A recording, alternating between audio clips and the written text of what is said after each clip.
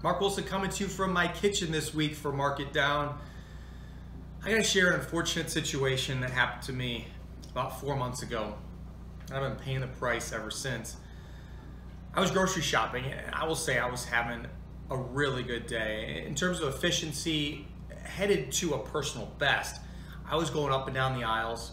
I was not backtracking at all. I was crossing everything off the list, finding it easily. Maybe that was part of the problem. I got a little overconfident, got out of my routine. I wasn't intentional enough when I went down the peanut butter aisle.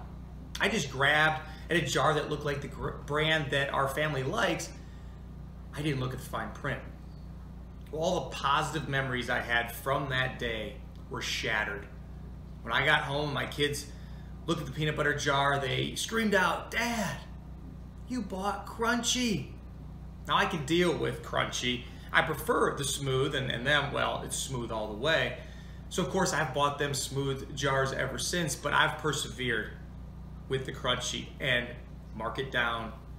Got to see the bottom of the jar today. That means I get to go back to smooth real soon. And since I got you, I got a little recipe for a little snack I'd like to share that involves peanut butter. Gotta get some of these last bits out of the bottom. Get yourself a graham cracker. Smooth it on there. A couple marshmallows. I like to call this golf balls in a bunker. Enjoy this tasty treat while you watch the RSM Classic.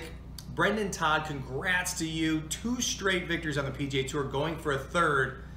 That's rarefied air. It's only happened 5 times, starting in 2000 on the PGA Tour. And it's guys like Tiger Woods, Rory McIlroy, Vijay Singh, and the latest being Dustin Johnson. Enjoy this tasty treat as you catch some golf, and I'll talk to you next week.